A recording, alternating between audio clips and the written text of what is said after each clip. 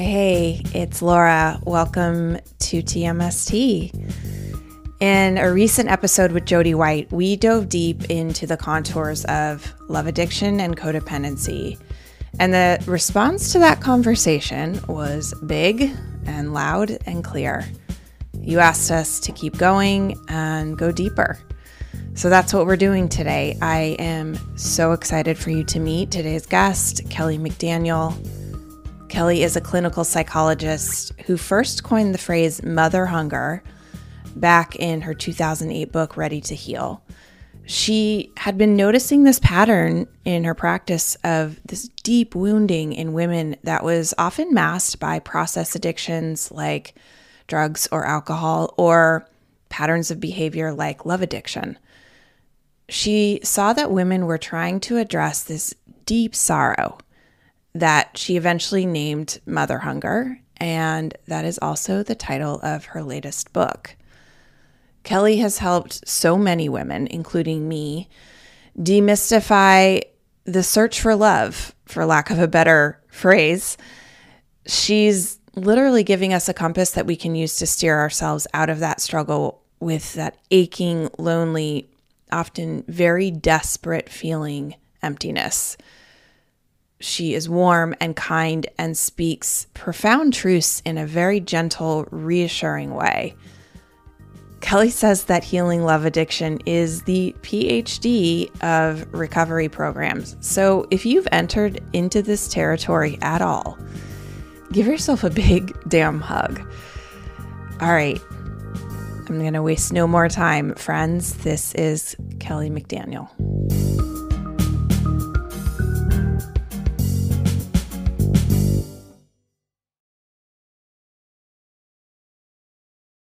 Let's just start at the beginning. That's always a good place to start.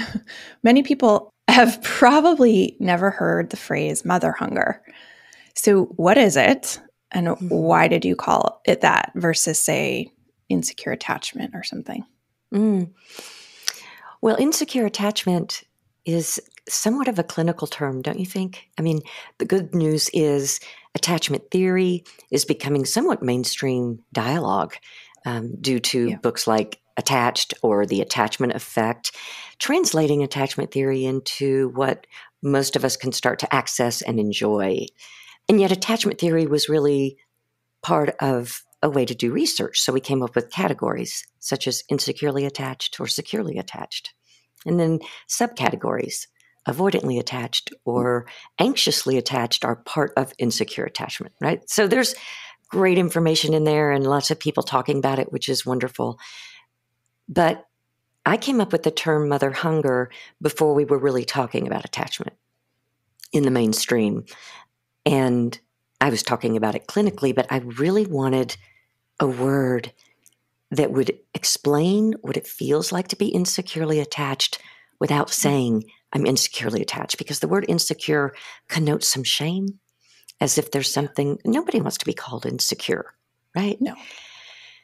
Mother hunger is a word that found me the more clinical work I was doing. I would be working with women who recovering from patterns of love addiction, relationship addiction, and we would get into some depth of recovery and healing. And in those tender moments where we can access our most vulnerable selves, I would hear over and over again, I want my mom. And that desire for her wasn't light. It was deep. It was urgent. It was a craving. I want her. And there were tears with that. And that hunger for her. Hunger's insatiable, right? When we're hungry, we need to eat. It's really difficult to avoid hunger pains. It's really difficult to avoid the urgency that our body's designed to go feed ourselves. That's about survival. So I liked the word hunger because it encapsulated the urgency of what it's like to crave a particular kind of love that we associate with mothers, a nurturing, safe love, a love that's inspiring, a love that we are so enraptured with that we want to be around it a lot. Yeah, it works. It works. I I appreciate it. It's almost hard. The first time I heard it, I kind of did a like, you know, like your body recognized. Mm-hmm. There's a truth in that term. Mm-hmm. Mm-hmm. Yeah. How does mother hunger show up in someone's life? How does it present itself? Well, I write and treat adult women, so I'm going to speak primarily about how it shows up for women, but I will say a word too for men. But when I'm talking about women, I'm talking about traditional women, female bodies that are raised in patriarchal culture we're raised in the girl code. We're raised in a femininity code, that there are certain ways to behave that will teach you to submit, serve, and seduce a partner. So there's this cultural programming that women experience that plays into how our mothers learn to be women, how our grandmothers learn to be women, how we learn to be women growing up with our maternal ancestors.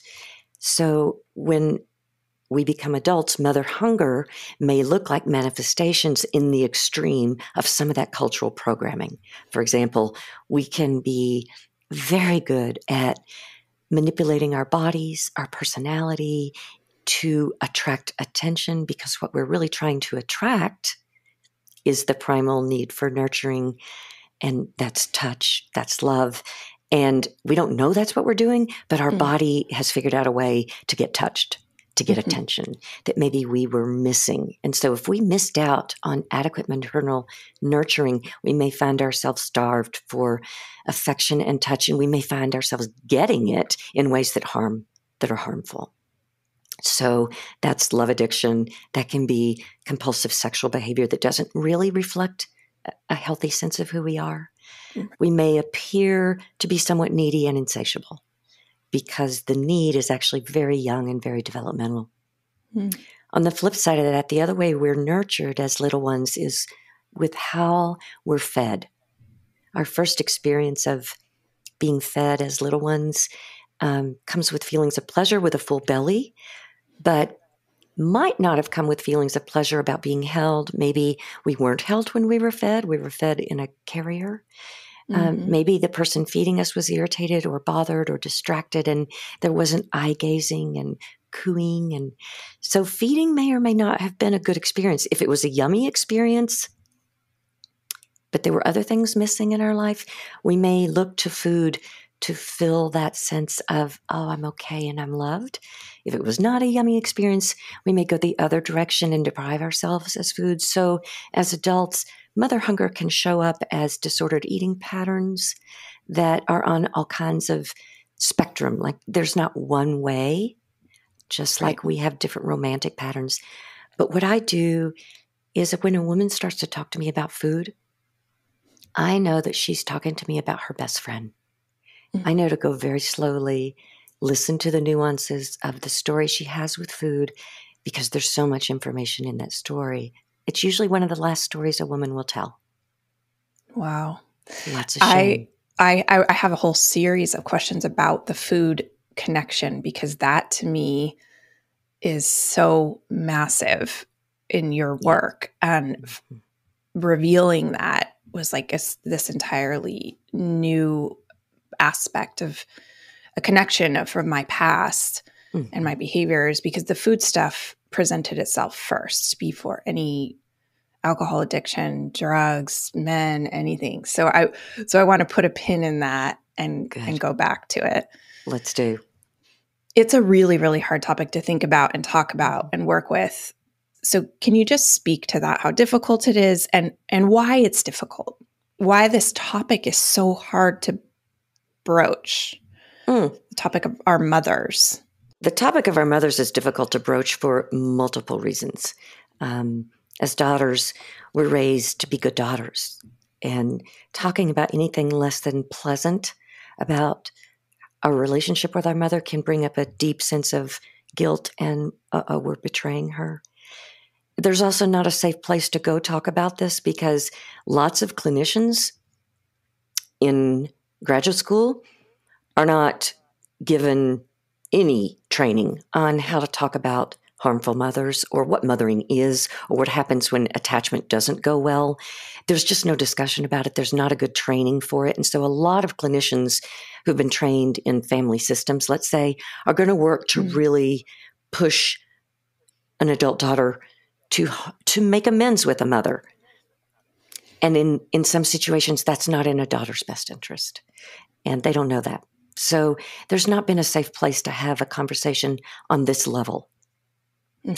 So those are some of the reasons it's difficult. I think in our culture too, we're so hard on mothers that to decide to look at what you might have missed in childhood, whether I missed nurturing or some protection or some guidance, feels like another way that I'm partaking and beating up on mothers, which is already a cultural, pervasive, horrifying thing. So it's a very tricky road to go down. And that's why I almost didn't write this book. I was concerned that by putting this literature out there, I would be contributing somehow to the culture of misogyny that already doesn't support or love women and mothers and therefore children. But the women I've been working with really wanted me to write this book. They especially wanted me to talk about food because there's just not a piece of material out there that explains why so many of us struggle with food and explains it in a way that we feel the shame goes away because now we have a story. Now we know why. But Ready to Heal is really difficult for other reasons. I think facing an addiction, whether it's alcohol, food, sex and love, work, shopping, facing any addiction is really, really difficult. But food addiction and love addiction are the two most primary addictions, and they're usually beneath some of the other process addictions, such as shopping and gambling, but then even alcohol and drugs. Those are usually masking the true, tender, primitive heartbreak. The first heartbreak comes with how and when we're held and fed as babies. How we're touched is what we learn what love is. How we're fed, how we're held is how we learn what love is. So unfortunately, lots of parents follow the misguidance that don't touch that baby too much. You'll spoil her. Don't feed that baby when she cries. Put her on a schedule. You'll spoil her. The opposite is what's happening. Spoiling means leaving something on a shelf to rot. You can't hold a baby too much. You can't overfeed a baby. A baby knows when she's hungry and when she's full, she'll stop. And when she cries, give it a try. But to train her biological instinct for sleep, for needing to be close, and for needing to eat is creating a broken heart. The feelings that even still come up in me, even when I was preparing for this, is guilt. Even though I've done a good amount of this work, I still feel guilty. Yeah. Because I know my mom did the best she could. Exactly. And I still have the sense that I'm kind of being dramatic and making things up. Okay. So I have a feeling that's probably pretty common. Yes. Can you speak to that a little bit? It doesn't even mean they didn't love you. It doesn't. I'll use you in specific. It doesn't mean your mother didn't love you, even if she couldn't meet your attachment needs. So attachment needs and love don't always translate. So I'll say more about what mother hunger, how it forms. So as little animals, little mammals, we're born with basic needs for nurturing, which includes touch, feeding, eye contact, holding, constant proximity. We're born also needing protection. Obviously, if we're not safe, we don't survive. But all these studies have been done to show that a baby may be safe. She has a roof over her head. She's got a place to sleep. But she won't know she's safe unless she's also held very close to her primary caregiver. So too much separation for an infant at the wrong times developmentally can register as lack of protection, as well as lack of nurturing. But lack of protection can happen at any time because let's face it, as women in this culture, we're wired to kind of be on guard. We know at any given time, any one of us is not safe. We don't always feel safe in our home alone. We don't feel safe walking down a street. We've got our car keys ready going to the car. Some of us carry something in our bag that will threaten somebody who tries to hurt us. So our bodies are wired to be on alert because in this culture, we're sexual prey. So even a well-meaning mother who loves her daughter may not know how to protect her because she's still trying to figure out how to protect herself. And I just want to say this has nothing to do with love, but everything to do with what it's like to try to be a mother in a culture that does not support and like women. So those are the two fundamental elements that little ones need, nurturing and protection. But the third one is guidance. And we need guidance as we get older. We want to look to our mother. We would love to learn how to be a woman by modeling her. We want to admire her. We want her to inspire us. And I think some of the saddest forms of mother hunger I hear in my office, they may be mild insofar as a woman had a playful mother and she had a mother that kept her safe. But as she got older, she realized her mother had not been able to fulfill her own dreams in life. Mm-hmm. Her emotional development had arrested at a young age. And so women realized in about middle school or high school, they were actually outgrowing their mother. They were older. They felt like they had to mother their mother in ways, or they were embarrassed by her. Yeah. That's a lack of guidance. It doesn't necessarily form a profound wound like the other two do, but it's a source of shame and embarrassment. And talk about guilt. For a daughter to say, my mother embarrassed me, is almost sacrilegious. Mother hunger is our first heartbreak. Yes. When she's doing the best she can, or let's just say there's so many reasons a mom might not be able to nurture and protect us, right? She may be struggling with her own addiction. She may be not unsafe with her partner. She may have an insane work schedule that doesn't value how much time and effort it's going to take to become a mother. She may not have been aware that she was going to need to nurture and protect an infant in order to protect that baby from insecure attachment. And then there are things that happen where she may die prematurely. She could die in childbirth, and then we're given away. She could die when I think anytime a mom dies before we ourselves become a mother, it's devastating. Yeah. To become a mother without a mom. Yeah. Anyway, there's so many reasons mother hunger could happen that have nothing to do with our mother loving us or wanting us. I'm so glad you said it like that. Yes, it takes them off the hook. And speaking as a mother, I want to get another thing sort of out in the open that might be on people's minds as they're starting to listen. It's almost impossible to receive this work if you are a mother or a parent even without switching the roles and thinking, oh my God, what did I do? What am I doing wrong? You talk about the importance of the first 1,000 days. Yes. And I was in active addiction during that time with my daughter. We got separated. Me and her dad got separated when she was 3 years old. And we were under extreme financial duress and also just relational stress. I know you wrote this specifically for the daughters, not as parenting advice. So what can you say to maybe help people take a deep breath and relax as they're continuing to listen? Definitely. I'm so glad you brought this up. And thank you for sharing a bit about your story as a mother of a daughter and what was going on. I can't say this enough, but just as our epigenetic wounding will pass to our children, so will our healing. So the more you heal this tender heartbreak, without words, your healing translates to your daughter across the lifespan. And then the beautiful thing is when you're raising a daughter, daughters never outgrow their need or desire for their mother, ever.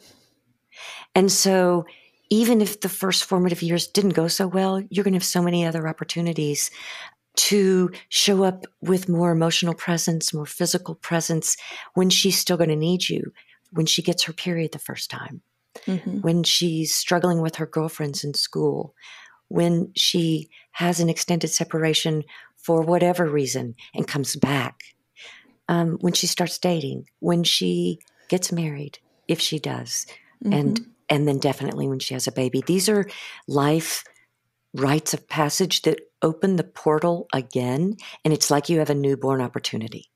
Yeah, I think what's really hard for moms, though, is waiting for those portals. I think what mothers struggle with is they read this, they start feeling a sense of urgency of, I've got to fix this right now. But keep in mind, your daughter may not need you to fix this right now. You're there. You're there, and you're becoming a different mother even as you read it. And that's fixing it. She doesn't need you to go to her and say, here's what I did wrong. Can you forgive me? Sometimes that's more for the mom. No. Yes. That's just to make us feel better. We can't do that. We wait, and we be our best selves each day. And we grieve. We grieve with the awareness of, oh, I wish I could have a do-over for that particular time. And that's where our grief as mothers lives very close to us, side by side. You did a lot of helping and healing just in those few sentences, because I work with and am surrounded by so many women in recovery, and this is the biggest heartbreak of their heartbreaking story is being a mother who drank, right? And and sometimes through they have adult children and they're just now coming out of it, and so that's very heartening to hear. Very, very heartening.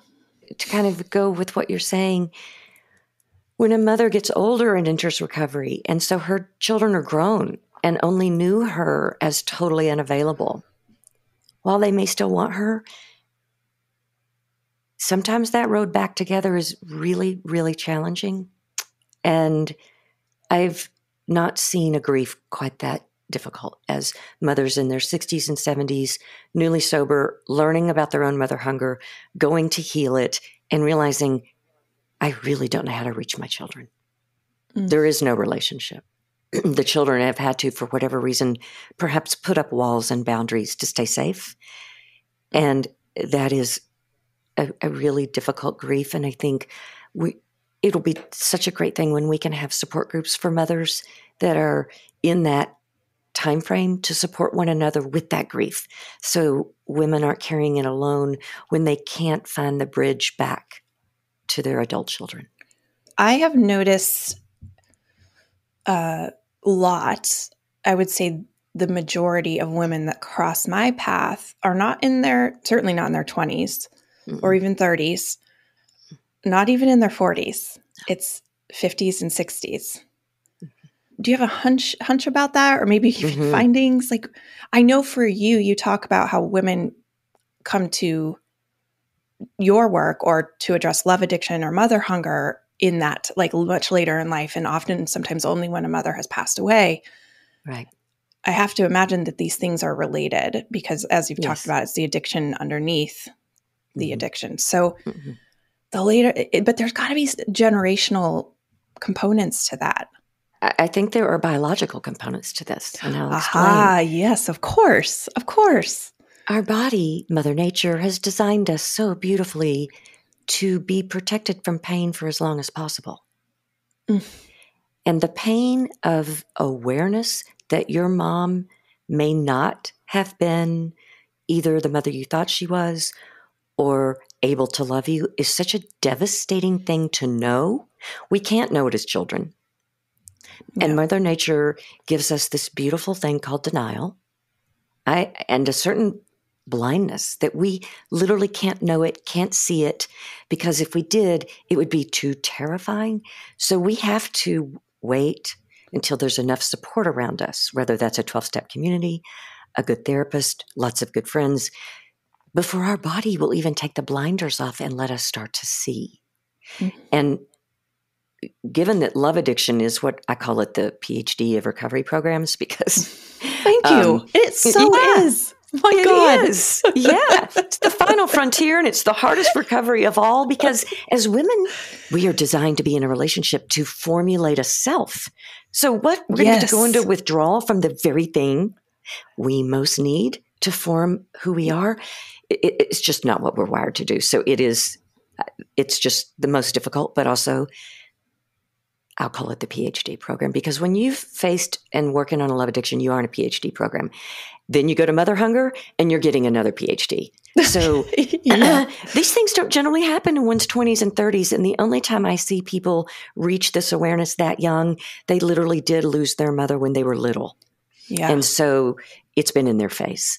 Whereas the rest of us, if we have a mother and she's physically present, we have this thing called pathological hope that I talk about, which is a form of fantasy, right? Mm-hmm. So breeds us and gets us ready for love addiction. But we have this pathological hope that if we pick up the phone this time and call her, or we go home this time for a holiday, or she comes to visit, this time it'll be different. This time she's going to be the mom I want.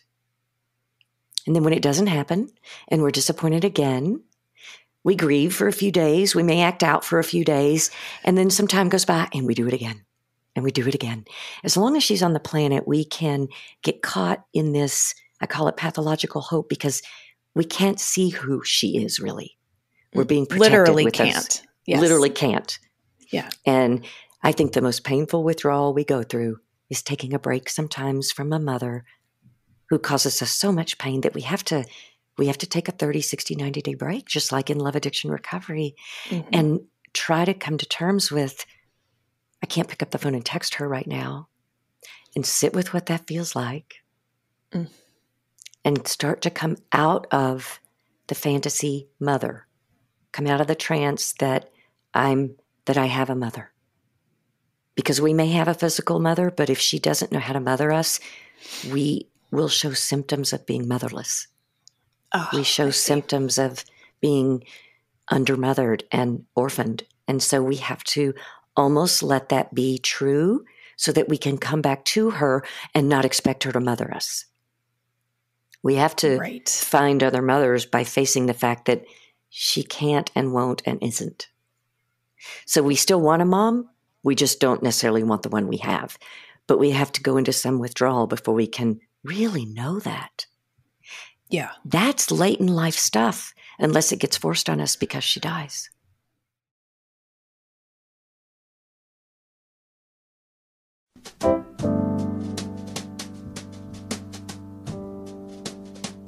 Hi, I'm Michael. I'm the executive producer of Tell Me Something True and co-created the show with Laura. You know, we have one goal here. Put something into the world that helps all of us figure out how we can have a better week. We think the best way to do that is to keep the pod ad-free, so all of the work goes toward making something that's useful for you instead of hustling to keep advertisers happy. And this is where you come in. TMST Plus is the membership program that helps to keep this show going. And whether it's through a monthly membership or a one-time contribution, TMST Plus members are super important because they help to pay for the pod's production and distribution costs. When you're a member, you get to join Laura for member-only events, send in questions for the AMAs, and you get access to the complete unedited interviews. It's pretty sweet, it makes a difference, and you can make it happen with a one-time gift or for as little as $5 or $10 a month. If your situation is such that becoming a member doesn't work, it's all good.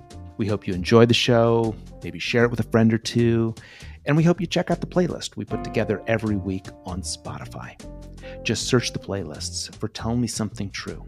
It's free, and look, we're just thrilled that you're here. If you can become a member, you can find the link in the show description. Head over to tmstpod.com. It takes less than 2 minutes. And thanks a lot.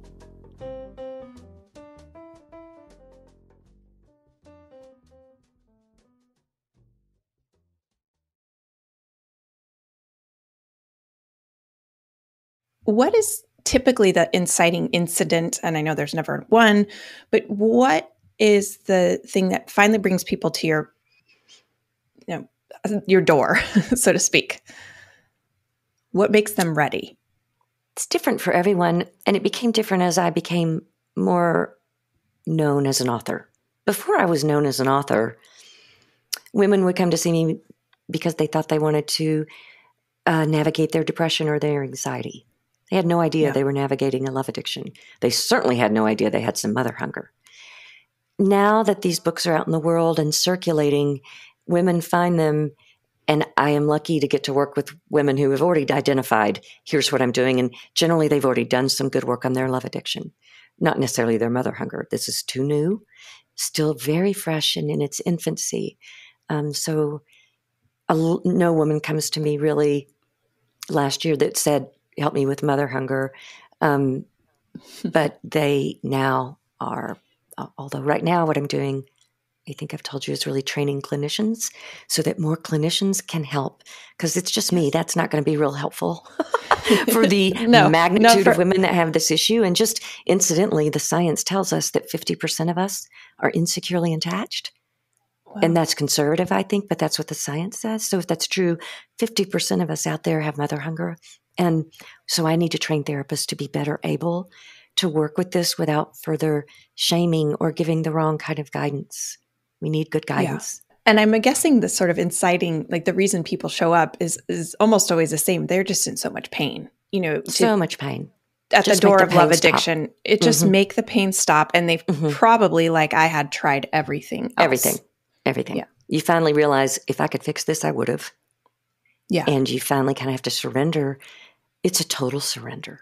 It is a complete loss of faith in oneself to fix this problem. And that's a crisis in and of its own, because I think when we have to face that we can't fix this alone, we lose so much trust in our own capabilities. And that's its own crisis, don't you think? Oh, for sure. And often, at least with me, I had already gotten sober from alcohol, and I thought that was the hardest thing. It was the hardest thing I'd ever gone through. And then it was like, really? Something else? This, and I have all these tools, and I know all the, I have all the, and how can something as innate as wanting to be loved be a problem? Like, that was the thought process. Like, this can't, I just have to learn better boundaries, and I have to, but I had thrown the book at it for years, and it was just getting worse. Mm-hmm.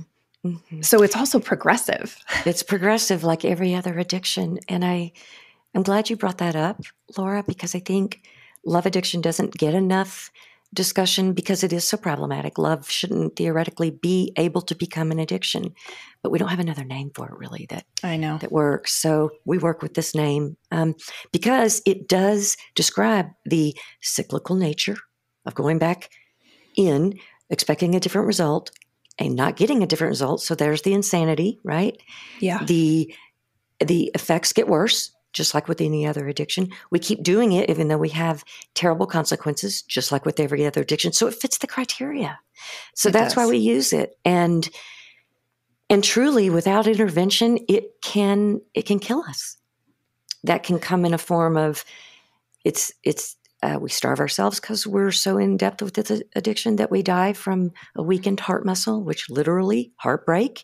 And heart disease is the leading killer of women. And I have to believe that has a lot to do with love addiction, eating disorders, and mother hunger. Oh my God. That is what weakens our heart just as much as poor nutrition, if not more. Wow. So we do need to be talking about this. It is a killer. And the other way love addiction is a killer is many women who ended up in these addictive relationships, they become violent. There are extremes of jealousy and highs and lows. And in a fit of anger and rage, partners kill each other. When there's a betrayal that gets thrown into an addictive relationship, the rage that can come out, we do black out. We don't have control over our cognition right then, our frontal lobes. Mm-hmm. We become purely in our animal brain, which is all about survival. And this threat, this person who I thought had my back is now the enemy. Terrible things happen. Yeah. And even to the point of, prioritizing, just like with drinking, prioritizing that over my daughter and being shocked by that. I think so many mothers struggle when love addiction is in your life, and so are children. Yes. I think that's just such a compelling biological double bind. You want to mother, and yet you need your own mothering, and it looks like this relationship's going to give it to you because you don't even know that's what you're craving. You don't even know it's mother hunger that keeps pushing you toward this romantic connection, which is what we think we need. Yeah. We don't know that we're really trying to meet primitive needs that are probably about the same age as our own child. So a lot of us, let's say we're mothering a 3-year-old, we're still 3. We're still a 3-year-old waiting for mama to nurture us and protect us. And here our own daughter needs it, and yet we don't really have it. And that's terrifying. And very subconscious too. We don't know. We We're have just no afraid. idea. We're just afraid. And we may dissociate a lot because we're afraid, which adds to the kind of complicated nature of we're there physically with our child, but because we're dissociating, because we're afraid, we're not there emotionally. And this was my experience too as a young mother. I was there physically. I was doing what the attachment literature told me to do, nursing on demand, never let him cry it out in the crib. That was all great. But I was so overwhelmed with some of my own undealt with stuff and just the sheer magnitude of loving this baby. Yes. That's also can cause us to dissociate. We've never felt it. We've never felt that kind of love. So our body goes into overwhelm and doesn't differentiate between that's a threat or that's a good thing.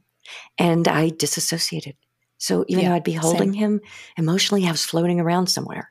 How do we survive this? It's a miracle, I think. It is a miracle. And I think it speaks to our innate resilience. I want to just kind of, this might be a good time to remind anyone listening that we are designed to heal.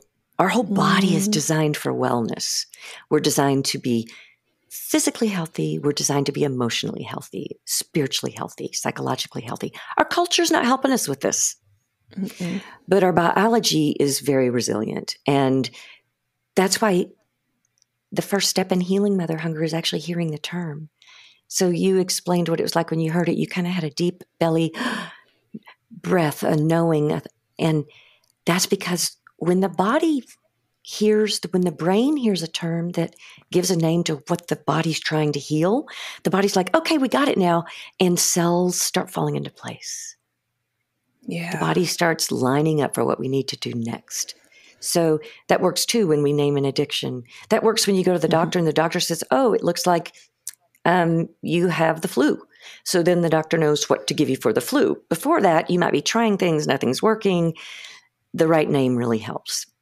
It helps so much. Even, depression, anxiety, ADHD, having those labels I don't want to call them labels in that case. It's like there's a reason. I'm not just crazy and floating around and broken. Yeah. And that's where a name is really helpful. So we don't feel crazy. So we usually think of romantic relationships as the place where this all shows up, but you talk about how it can show up in any type of relationship, including work settings and friendships. Can you talk about what that might look like? Well, it can look very diverse because every relationship every daughter has with a mother is unique. So the way mother hunger is going to show up is unique to each daughter. So it can show up at work because in a workplace, we're surrounded by, if we're young, authority figures.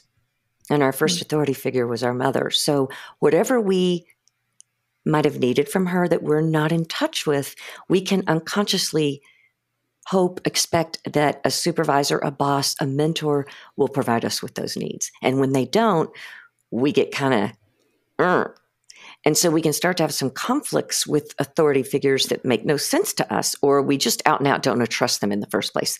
We already know they're going to let us down. So we kind of already have an armor on, like, you're not going to tell me what to do, right? So we can either be kind of brittle or kind of hopeful is what I've seen in the workplace.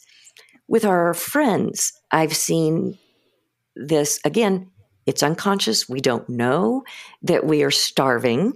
We are hungry for nurturing or protection or guidance. So with our friends, we may expect them to do this for us. We may get really disappointed if they don't seem to understand we need a certain kind of phone call when we're down, or they don't understand our love language. They don't know that we want quality time. They don't know that we need words of affirmation or acts of service. Or we may look to our friends as a mother, like, inspire me, guide me. And we go one down. We look to her to kind of, So we either put her on a pedestal, or we only have friends that put us on a pedestal because we need to feel we need to feel a boost to our self-esteem because really deep down we feel pretty unlovable. So I find it's really hard to find mutuality with our friends. Yes. We're either one up, we're either one down. We're always chasing something and getting disappointed. Wow, that hits home. Yeah. I've had relationships like on both sides. On both sides. Those don't go very well. Yeah. They don't. I talk about this a lot in Ready to Heal. I talk about female friendships, how for someone who's struggling with love addiction, women are just really not that interesting. So they come in, I put them in 3 categories in Ready to Heal. You've got the friend who you've got a crush on, or you've got the friend who's your acting out girlfriend, or you've got the friend that just fills in the dead space because you can't be alone. Yeah. What do you mean women aren't that interesting? What did you mean by that? That doesn't sound like a statement you would make. And what I mean by that is that when we are in love addiction, what I've seen women do, unless they are unless they're in a lesbian relationship, then it's the same. Mm-hmm. Women are not interested in heterosexual women. They're interested in men. And so a woman is either something that gets in the way of getting to that man, or something that she needs somebody to go with her to the bar to pick somebody up. Oh, God, I see. Okay, yes. And what they're not dealing with is a basic inherent mistrust of women because they don't trust themselves. Yeah. Generally, women who are in love addiction have so much self-hate that they just don't trust other women either. We don't trust ourselves, so we don't trust anyone else. So that's what I mean. Like, women are seen as competitors, not as allies. Yeah. And I'm talking in a heterosexual sense. You talk about frozen grief and mother hunger. And that was another phrase where I had the gasp feeling reading it, frozen grief. Talk about that. I will. Yeah. We can't grieve what we don't know we have. And you and I have been talking about how difficult it is, even if we've heard the term mother hunger. Well, then what do we do? Where do we talk about this? Where we won't be shamed or silenced. Right? So this is disenfranchised grief. Like when we figure out we've got pain, but there's no cultural recognition for that pain, it's disenfranchised. So many of us have had an experience where we've had some form of a cancer diagnosis. Terrifying, right? Mm-hmm. But we hear that and we know other people go through that. We know there are support groups. There are people we can call. We'll instantly get some sympathy. We'll instantly get some guidance. We'll instantly have some ally, right?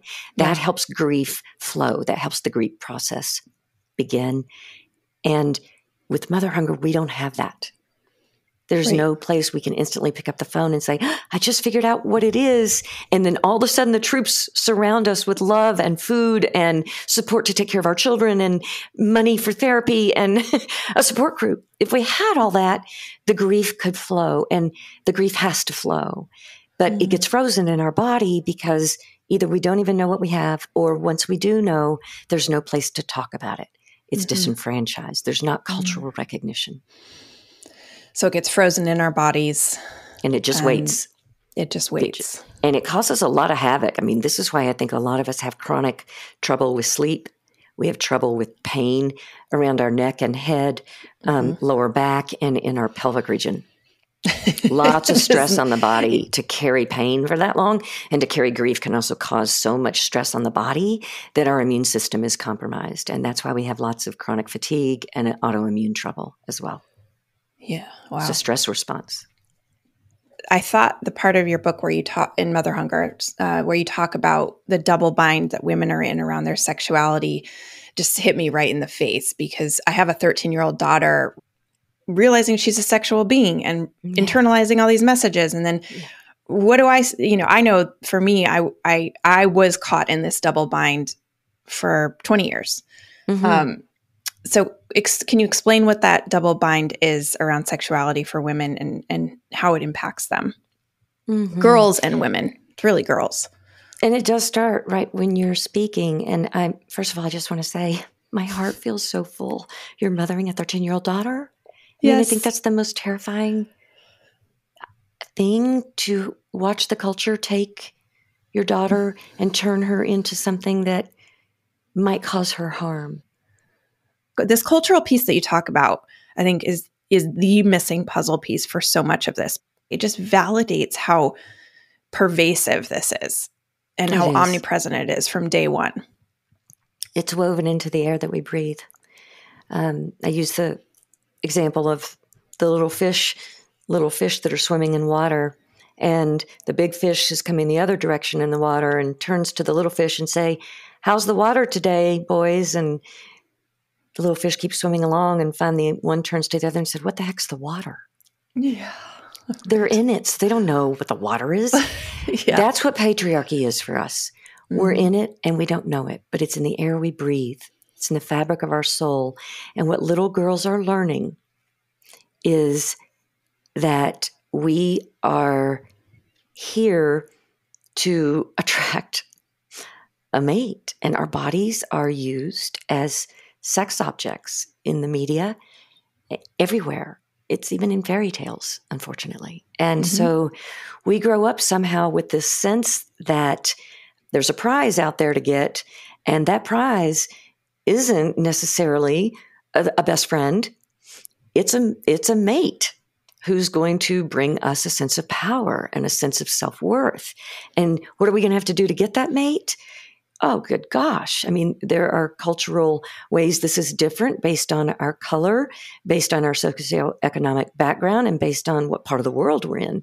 But there are ways that we twist ourselves as women into whatever it is we think we need to be to attract this mate. And this is what I was saying earlier, that unfortunately, because we are learning this, we might view our girlfriends as a threat, as competition, because boys are growing up learning that women are trophies. And part of the boy culture is they want the trophy to prove they're bigger, more alpha than the other boys. That may be the conquest, that may be the prettiest, that may be the sheer numbers, volume. I don't know, but it's like a sporting event for boys. And girls are the event. And that's really going on in middle school, where the pack mentality for boys is getting very strong, and they're trying to prove who's the alpha male. And sometimes they're using women to do that. Women, these are girls, right? And so the girls are kind of caught with, I don't want this. I sure don't want this kind of attention. And yet I better be good at it because this is how I'm going to be seen. So it starts young and it keeps going.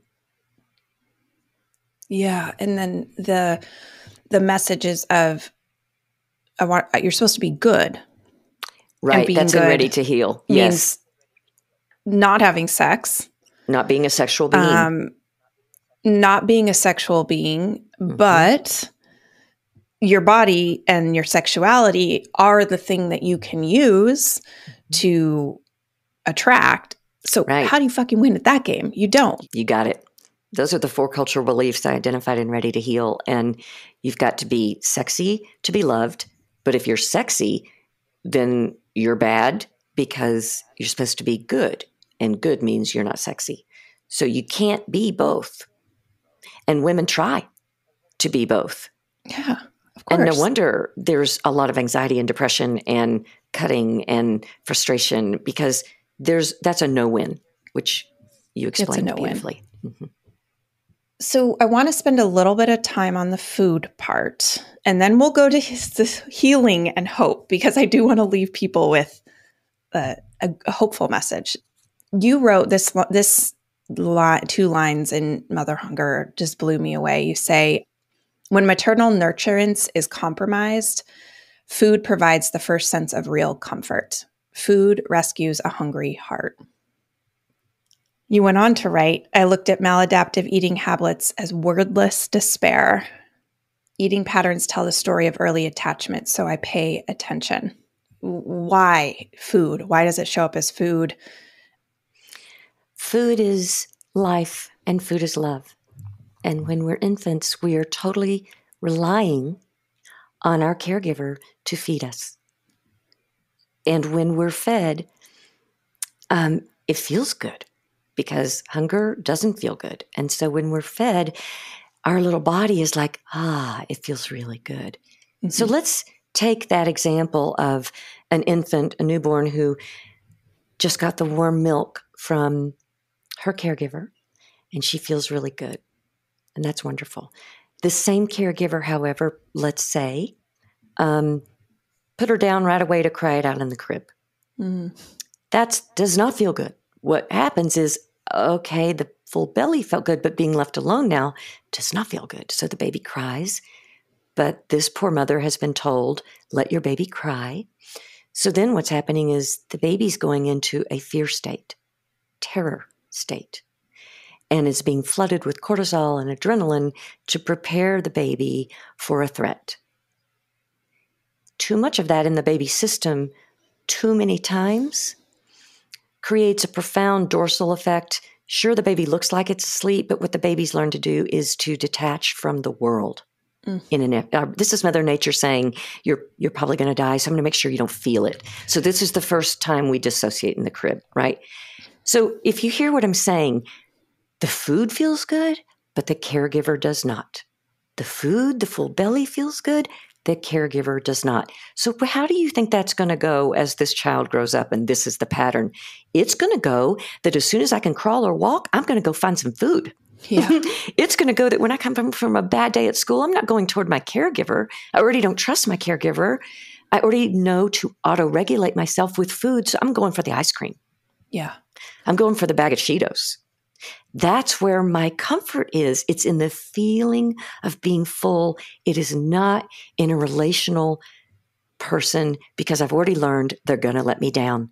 I've already learned it's all up to me to self-soothe. And food's one of the best ways to self-soothe. This feels very groundbreaking to make this connection for women, because I don't know one woman who doesn't have food issues, body issues, or hasn't had them and had to work through them.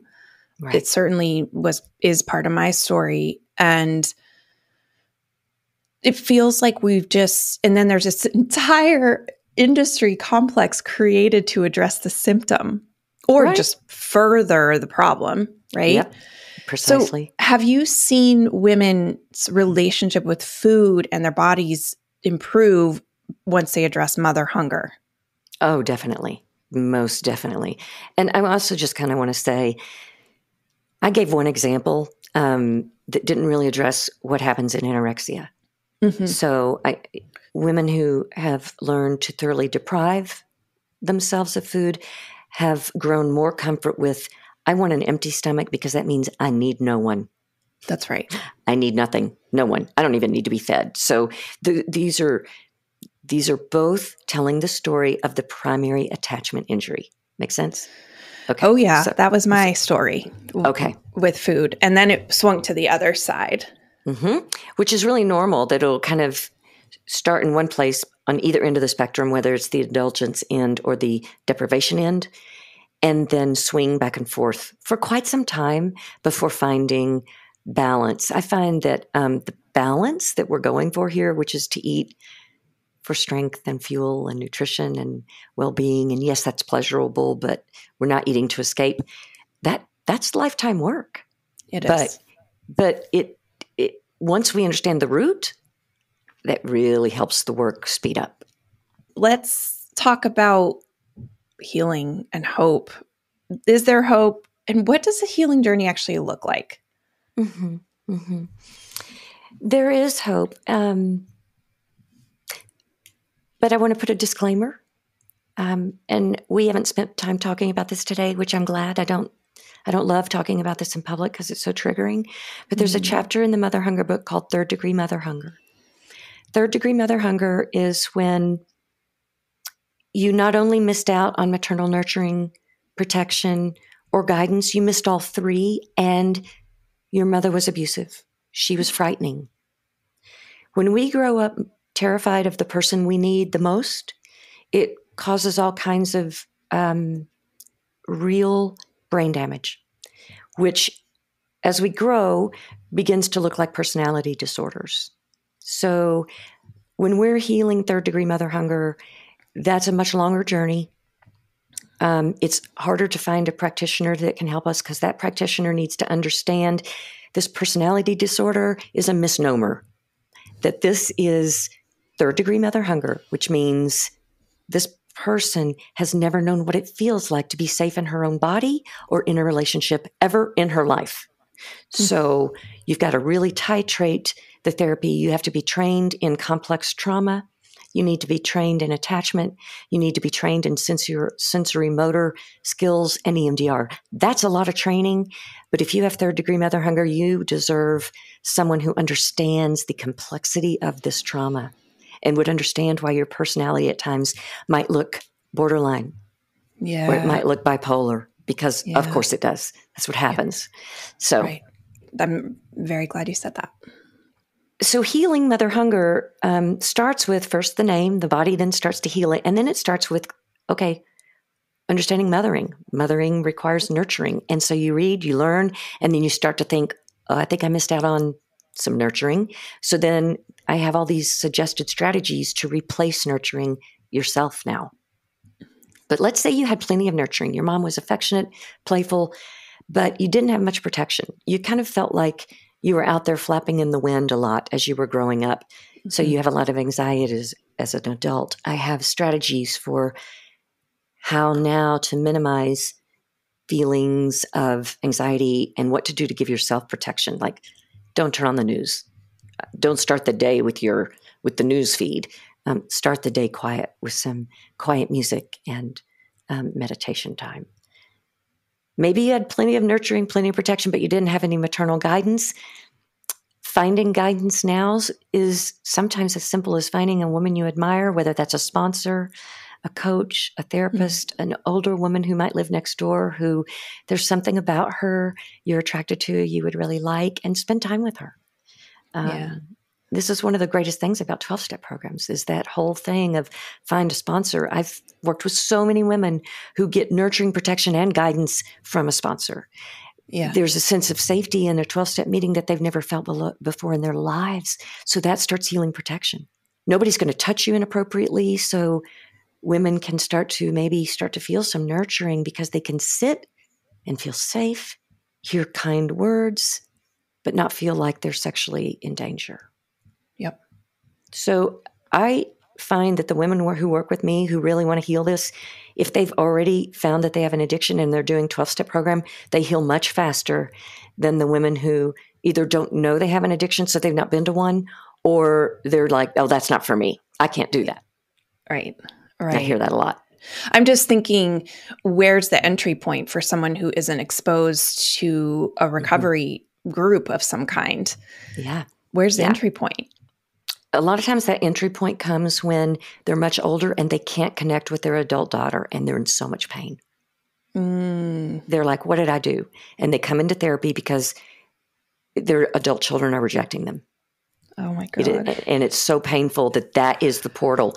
The other portal is mom dies and the siblings can't connect. So for the first time, the isolation is so much. And somebody says, usually a doctor, why don't you go see a counselor and do some grief work? That is what healing mother hunger really looks like. It looks like learning because the grief has been frozen. So first there's awareness, and then there's some things we can do.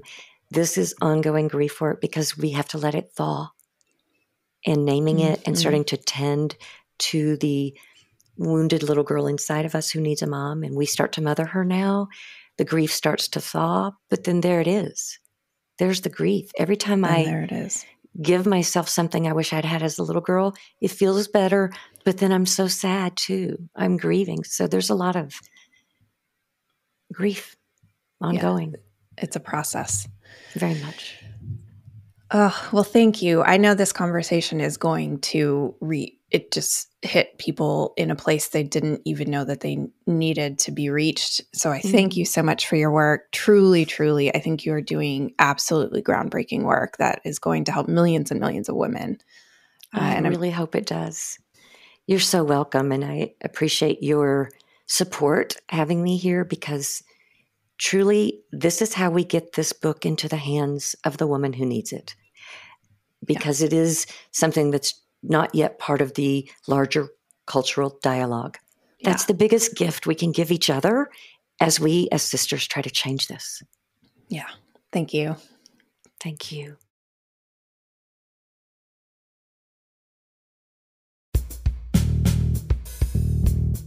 All right. Thank you so much for being with us today. If you want more TMST, head on over to tmstpod.com and become a member. Members get access to the full uncut versions of these conversations, previews of upcoming guests, invites to join me for members-only events, and access to our members-only community where I hang out a lot. We decided from the beginning to make this an independent project. We don't have sponsors and we don't run ads. This means that we can make the show all about you and not what our sponsors or advertisers want. But it also means we're 100% reliant on your support. So my request and my invitation is simple. Support the show by becoming a member, or you can simply make a one-time donation of as little as $5. I cannot stress this enough. You can make a huge difference for as little as $5. Please head over to tmstpod.com right now. Tell Me Something True is engineered and mixed by Paul Chufo. Michael Elsesser and I dreamed up this show, and we're looking forward to joining you online and next time on Tell Me Something True.